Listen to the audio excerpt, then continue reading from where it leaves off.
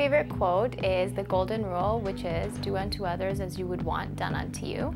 And the reason why is because I learned that quote when I was very young, and I always live by it, and I feel as though that way things stay fair. The person in history that I admire the most is Princess Diana. Growing up in the 1990s, she's what inspired me to become a philanthropist.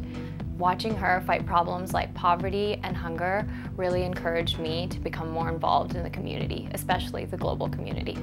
My friends would describe me as being a very blunt and honest person. They would also describe me as being ambitious and kind.